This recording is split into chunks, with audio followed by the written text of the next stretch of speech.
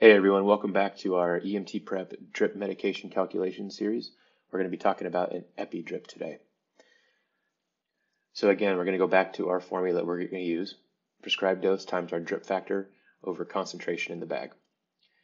For today's purposes, we're going to say we've got a 35-year-old who needs an epi drip.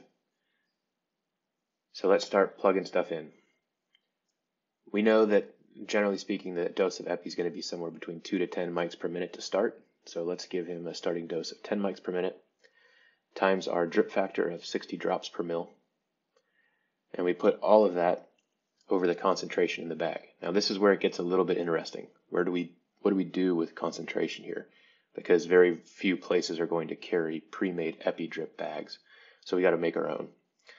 So what we're going to do is, and there's a lot of ways you can do this, but this is one way to consider.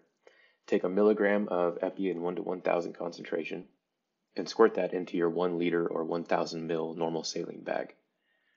When you do that, you get a concentration of 1 microgram per mil. We've got 1 to 1,000 in 1,000 equals 1 over 1. So now we can take that and we can punch it into our formula. So when we calculate up top, we see that we get 600 over 1. Cancel out our units, and we see that we're left with the units of drops per minute, and 600 over 1 is just 600. So calculating 600 drops per minute is going to be very difficult, especially if you don't have an IV pump.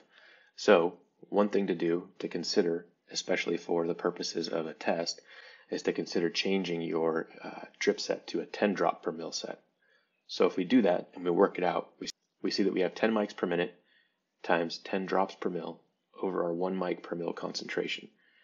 That calculates out to 100 over 1 equaling 100 drops per minute. Just something to think about when you're showing your work. Hope that helps you on your next quiz. We'll see you on the next one.